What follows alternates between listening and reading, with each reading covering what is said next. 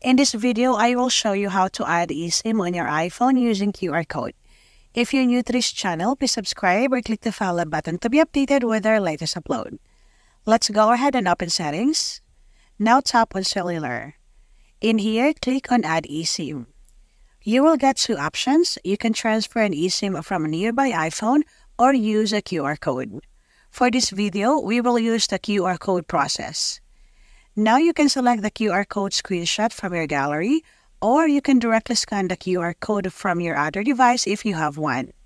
It will automatically scan the QR code and proceed with the eSIM activation. Then click on Done. Click Continue. Now basically you have to select a primary line for call or send messages, but you can also do this later in the settings, so let me finish this one first. So that's it. You have successfully added your eSIM to your iPhone. For more how-to tutorials, please subscribe or click other videos to keep on watching.